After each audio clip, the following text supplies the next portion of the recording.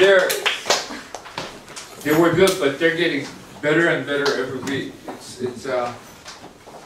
It's truly a blessing that we have such a great praise team in our church who's so dedicated. Amen? Amen. Amen. Okay, let's all stand up for the Word of God. Today we're going to be reading from the book of Jonah. We're just going to read 4 verses. Jonah chapter 4, verses 1 through 4. We'll read it together really slowly, okay? But to Jonah this seemed very wrong, and he became angry. He prayed to the Lord, "Isn't this what I said, Lord, when I was still at home? That is why I prayed to forestall by fleeing to Tarshish. I knew that you are a gracious and compassionate God, slow to anger and abounding in love, a God who relents from sending calamity. Now, Lord, take away my life, for it is better for me to die than to live." But the Lord replies, "Is it right for you to be angry?" All right, let's sit down. How many of you know the story of Jonah? Let me see your hand. How many of you know the story of Jonah? Story of Jonah. I'll keep it up. Story of Jonah is really famous, right? Even the non-believers know the story of Jonah because they say, "Hey, that can't be true." A whale swallowed up a guy and threw him back up, you know. So let's think about the story of Jonah. God directs Jonah to go to Nineveh and preach the message of repentance. I said, "Jonah, go over there and preach." Jonah, what does he do? God said, "Go over here." Jonah says, he turns the other way and he gets on a ship and he goes the opposite direction. And then the ship gets into a big storm and they say, "What's going on? What's up with the storm? Who sinned against God?" And Jonah said, "Hey, you know what? Just throw me overboard and you guys be okay." So they threw him overboard. Big fish came and swallowed him. And then there was calm. Right? And then inside the belly of the huge fish, Jonah cries out to the Lord. It's in chapter 2, verses 7 through 9. It says this, "When my life was ebbing away, I remembered you, Lord, and my prayer rose to you, to your holy temple. Those who cling to worthless idols turn away from God's love for them. But I, with shouts of grateful praise, will sacrifice to you. What I have vowed, I will make good. I will say, salvation comes from the Lord." So in the belly of this huge fish, Jonah repents and says, "What? I'll make good on my vow."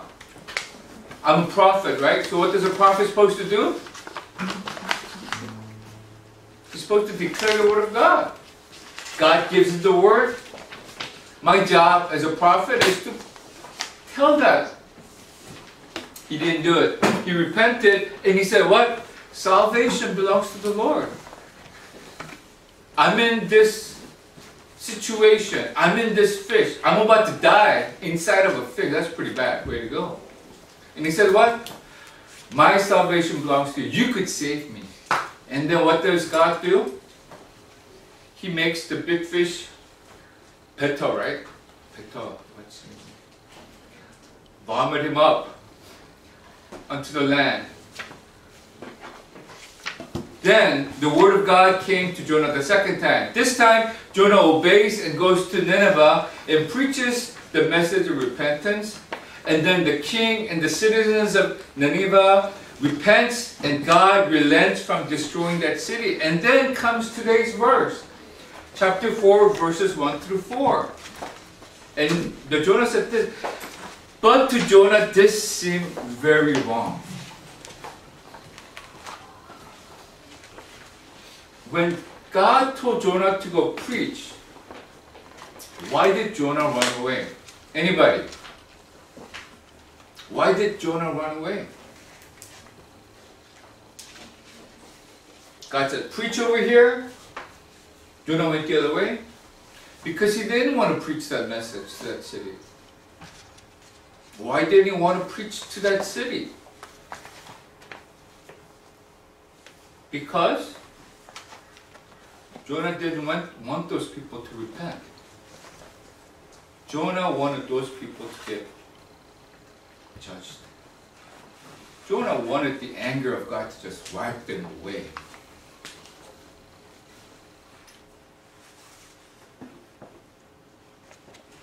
You know, we're living in America and we don't know what it kind of feels like. But like my 할아버지 generation, you know, when they were like occupation under the Japanese rule, and they were really, really oppressing Koreans. You know, most of the Koreans really hated them because they oppressed us. They tortured you, they took away your language, they took away your culture, and they just said, you're going to do everything my way, I'm going to kill you. And if you didn't obey, they tortured you like you don't even imagine. But these people of Nineveh, these are the kingdom of Syria.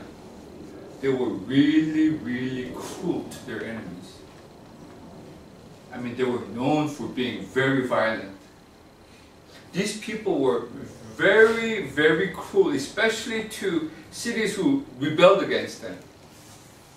I mean, torturing them, skinning them alive. I mean, we're talking some serious, cruel activity.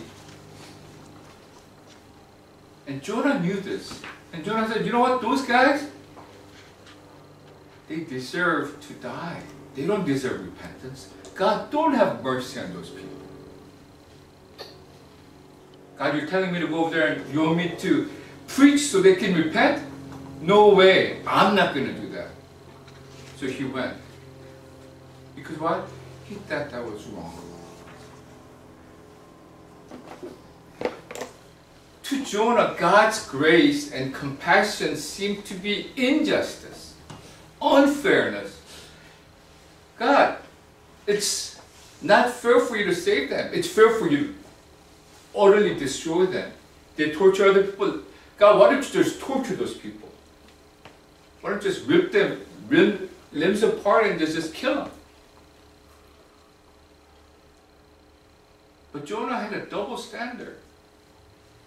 When he was rebelling against God, when he was in disobedience, when he was in his sin, what do? He repented. That God, to you belongs the salvation. Salvation belongs to you, save me. When somebody else sinned, what did Jonah say? Those guys don't deserve forgiveness.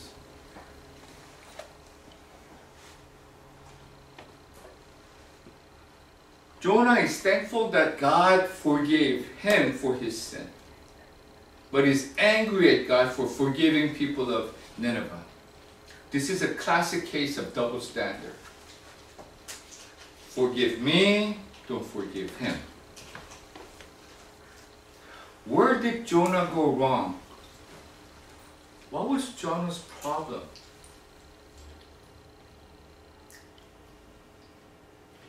The first sin of the whole humanity is what?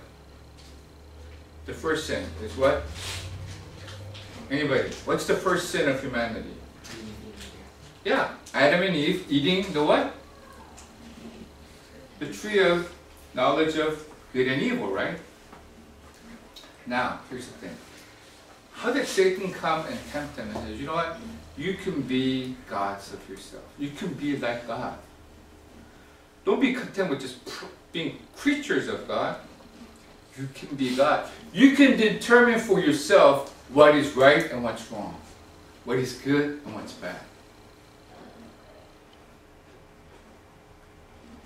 Jonah's biggest problem was that he wanted to play God. When God revealed his will, instead of trusting God to be right and following his will, Jonah determined for himself that God's will was wrong. It wasn't right. Jonah became the judge of God. Jonah said, God, you know what? I'm looking at this situation and you're wrong. I'm right. He decided that God was wrong and refused to follow God's wrong direction. He wanted to determine what was right and wrong for himself. And when he did this, what happened to him? He ran away from God, he became angry, and then he wanted to die. How about you guys? Do you guys judge God sometimes? You see things around you, God, that doesn't seem right. You know, some of the things you say in the Bible, God, I think that's wrong. The way you handle your business, I would have done it that way if I was you.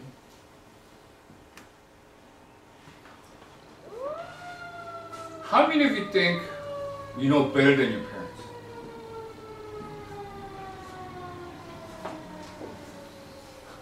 Do you think you know better than your parents now that you're getting really older?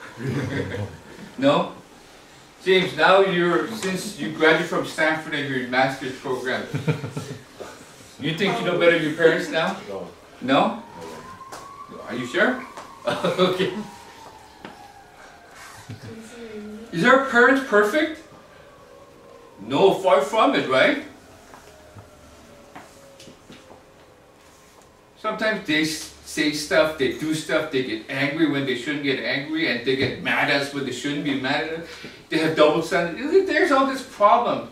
But none of us really think that, hey, I know better than my parents. They just don't know what time of the day it is. You know? We may think, hey, my parents are not perfect, but I don't think anybody's really thinking, you know what, I know better than my mom and dad. Forget all of the experience that they had with all of the days that they lived. Forget all of the education that they received. Forget all of the experience they had with all their living. Forget that they raised me and made me who I am. I know better than my mom and dad. I don't think there's anybody like that. But then there are a lot of people who think, I know better than God. God is so much bigger than our parents. We don't dare say, I know better than my mom and dad. But a lot of us sometimes think, hey, I know better than God.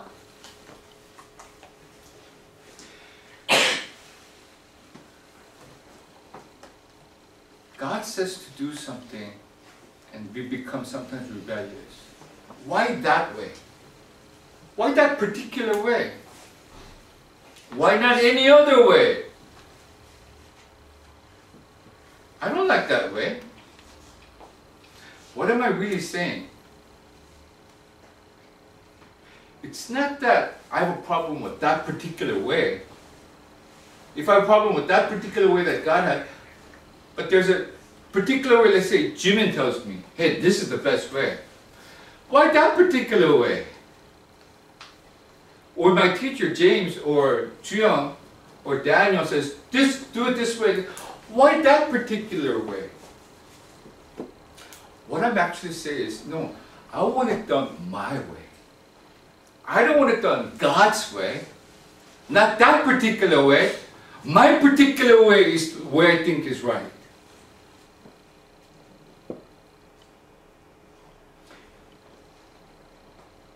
Jonah says something that is totally stupid. He goes, to Jonah, God seemed wrong. Now understand, if Jonah wasn't a Christian, I would understand that maybe. But Jonah was a prophet of God. He knew that God was the Almighty God. He knows that God made all of this. He made me. He loved me more than my parents. He loved me more than anyone in this universe could ever love me. And He knows all of that. And He says, what? God, you're wrong. This is beyond stupidity for me. Because to think that I know better than God. What I want to talk to you today, in my message today, is don't fool yourself to thinking that you know better than God. We may not blatantly say, I know better than God. But sometimes when you look to yourself, you look in the mirror, you kind of remember what you said, what your action was, what your intent was, what your thought was. It is the same error that Jonah makes sometimes. I feel that I know better than God. That I know better than my youth pastor. I know better than my pastor. I know better than my parents. You may know better than me. You may know better than your parents actually, but you will not know better than God, that's for sure. I want all of us to remember that and humble ourselves. You know, how many years have you lived? Some of these teachers are twice your age, right? Did they live at those ages in vain? What I mean is, they just play games for 20 years? I mean, do they just play basketball for 20 years? No, they lived their life just like you. They went to school, they did their chores, they went through experience. They had boyfriend, girlfriends, and they experienced life. They were hurt. They realized things. Especially you youth. You are at a very, very gentle age where you are blooming like a flower. I don't want this darkness of that. I don't want you to have that burden of, oh, God is wrong. Things are not right. Because what happened when that happens? Jonah, first thing he ran away from God. You're going to eventually run away from God. If you think you know better than God, you're going to turn and run away from him. Number two, what happened? He became angry. You're going to find yourself become a very angry person. What? What did you say? You become in-your-face kind of a guy. And number three, Jonah desires to die. Oh, this life is meaningless. Yesterday at our revival meeting, what did Barnaby said? There was how many million high school kids, California? 17 or something? 1.7? And he said 1.1 national high school kids attempted suicide. That's almost like every single high schooler in California. I mean, I didn't know that. When you say God is wrong and you try to say, I know better than anybody else, the problem is when you look at your life, you know so well, but your life seems so miserable. Something's wrong. You run away from God, you become lonely, and then you become angry. And you just say, what's the meaning of this? I know none of you are contemplating suicide. Hopefully. But if you are, if you're feeling angry, if you're feeling like you want to be away from God, if you're feeling alone, maybe your relationship with God is not right now. So let's all close our eyes. I want you to think about your relationship with God. Did I ever recently have any doubts about God being right? That I know better than God? Am I guilty of being conceited, being proud, that I know better? I pray that at this moment that you would repent, just like Jonah did in the belly, and say, God, salvation belongs to you. Salvation only comes from you. You're the only true God who could ever save me. Forgive me for thinking that I knew better when I don't. And thank you for loving me even though I was in this state. And always waiting for me with your arms open, wanting me to come back to you, Lord. And I'm here, and I repent, and I want to feel your presence in my heart. It's not enough unless you come. It's not enough. This world is not enough unless you come. There's nothing in this world that will be enough unless I have you, Lord. And I pray that all of us would have the same confession. Forgive our sin. Help us to commit to serving you with all of our hearts, mind, and soul, Lord. We pray all these things in the name of our Lord Jesus Christ. Amen.